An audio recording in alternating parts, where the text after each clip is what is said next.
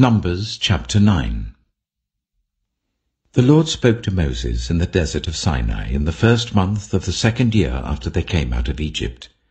He said, "Make the Israelites celebrate the Passover at the appointed time. Celebrate it at the appointed time, at twilight on the 14th day of this month, in accordance with all its rules and regulations." So Moses told the Israelites to celebrate the Passover, and they did so in the desert of Sinai at twilight on the 14th day of the 1st month.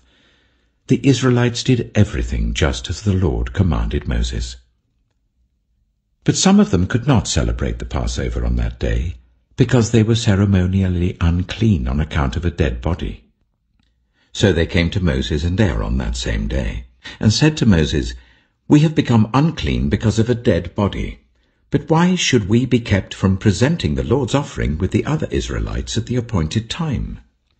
Moses answered them, "Wait until I find out what the Lord commands concerning you." Then the Lord said to Moses, "Tell the Israelites, when any of you or your descendants are unclean because of a dead body, or are away on a journey, they are still to celebrate the Lord's Passover. But they are to do it on the 14th day of the 2nd month at twilight. They are to eat the lamb together with unleavened bread and bitter herbs. They must not leave any of it till morning or break any of its bones. When they celebrate the Passover, they must follow all the regulations. But if anyone who is ceremonially clean and not on a journey fails to celebrate the Passover, they must be cut off from their people for not presenting the Lord's offering at the appointed time. They will bear the consequences of their sin. A foreigner residing among you is also to celebrate the Lord's Passover in accordance with its rules and regulations. You must have the same regulations for both the foreigner and the native-born. On the day the tabernacle, the tent of the covenant law, was set up, the cloud covered it. From evening till morning the cloud above the tabernacle looked like fire. That is how it continued to be. The cloud covered it, and at night it looked like fire. Whenever the cloud lifted from above the tent, the Israelites set out. Wherever the cloud settled, the Israelites set up camp. At the Lord's command, the Israelites set out, and at his command, they set up camp. As long as the cloud stayed over the tabernacle, they remained in camp. When the cloud remained over the tabernacle a long time, the Israelites obeyed the Lord's order and did not set out. Sometimes the cloud was over the tabernacle for only a few days. At the Lord's command, they would set up camp, and then at his command, they would set out. Sometimes the cloud stayed only from evening till morning, and when it lifted in the morning, they set out. Whether by day or by night, whenever the cloud lifted, they set out. Whether the cloud stayed over the tabernacle for 2 days, or a month, or a year, the Israelites would remain in camp and not set out. But when it lifted, they would set out. At the Lord's command, they set up camp, and at the Lord's command they set out. They obeyed the Lord's order in accordance with his command through Moses.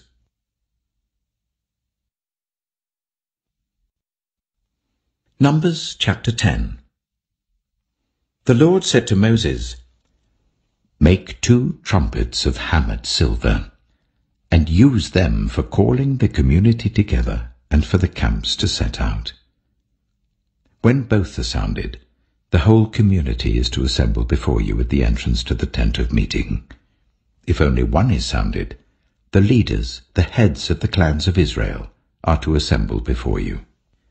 When a trumpet blast is sounded, the tribes camping on the east are to set out. At the sounding of a second blast, the camps on the south are to set out. The blast will be the signal for setting out. To gather the assembly, blow the trumpets, but not with the signal for setting out. The sons of Aaron, the priests, are to blow the trumpets. This is to be a lasting ordinance for you and the generations to come. When you go into battle in your own land against an enemy who is oppressing you, sound a blast on the trumpets. Then you will be remembered by the Lord your God and rescued from your enemies. Also at your times of rejoicing, your appointed festivals and new moon feasts, you are to sound the trumpets over your burnt offerings and fellowship offerings, and they will be a memorial for you before your God. I am the Lord your God. On the 20th day of the 2nd month of the 2nd year, the cloud lifted from above the tabernacle of the covenant law. Then the Israelites set out from the desert of Sinai and travelled from place to place until the cloud came to rest in the desert of Paran. They set out this first time at the Lord's command through Moses. The divisions of the camp of Judah went first, under their standard. Nachshon, son of Amminadab, was in command.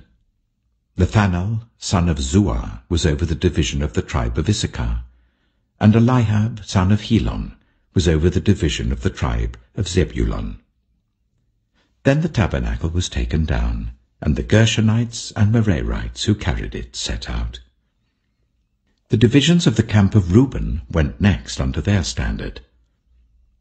Elizur, son of Shedeur, was in command. Shelumiel, son of Zurishaddai, was over the division of the tribe of Simeon, and Eliasaph, son of Duel, was over the division of the tribe of Gad. Then the Kohathites set out, carrying the holy things. The tabernacle was to be set up before they arrived. The divisions of the camp of Ephraim went next under their standard. Elishama, son of Ammihud, was in command. Gamaliel, son of Pedazur, was over the division of the tribe of Manasseh, and Abidah, son of Gideoni, was over the division of the tribe of Benjamin. Finally, as the rear guard for all the units, the divisions of the camp of Dan set out under their standards. Ahiezer, son of Ammishaddai, was in command. Pagiel, son of Ochran, was over the division of the tribe of Asher, and Ahira, son of Enan, was over the division of the tribe of Naphtali. This was the order of march for the Israelite divisions as they set out. Now Moses said to Hobab, son of Ruel, the Midianite, Moses' father-in-law, "We're setting out for the place about which the Lord said, 'I will give it to you.' Come with us, and we will treat you well, for the Lord has promised good things to Israel." He answered, "No, I will not go. I am going back to my own land and my own people." But Moses said, "Please do not leave us. You know where we should camp in the wilderness, and you can be our eyes.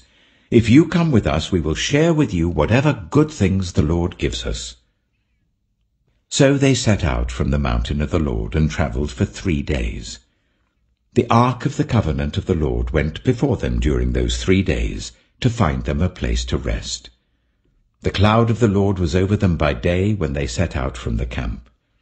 Whenever the ark set out, Moses said, "Rise up, Lord. May your enemies be scattered. May your foes flee before you." Whenever it came to rest, he said, "Return, Lord, to the countless thousands of Israel."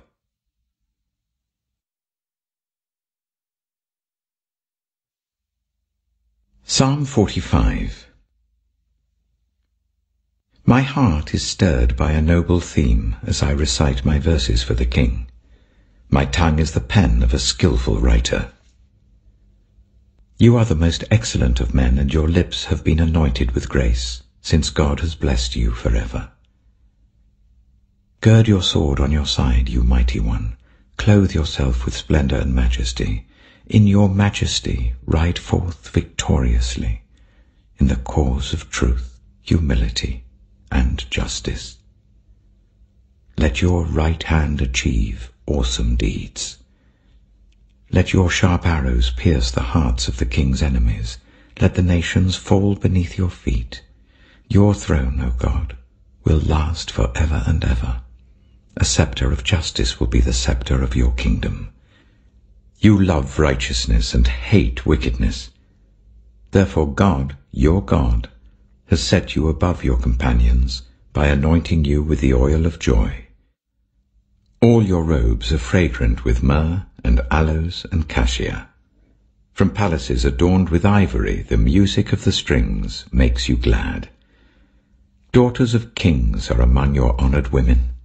At your right hand is the royal bride in gold of Ophir. Listen, daughter, and pay careful attention. Forget your people and your father's house. Let the king be enthralled by your beauty. Honor him, for he is your Lord. The city of Tyre will come with a gift. People of wealth will seek your favor.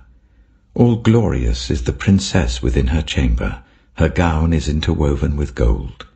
In embroidered garments she is led to the king. Her virgin companions follow her, those brought to be with her. Led with joy and gladness, they enter the palace of the king. Your sons will take the place of your fathers. You will make them princes throughout the land. I will perpetuate your memory through all generations.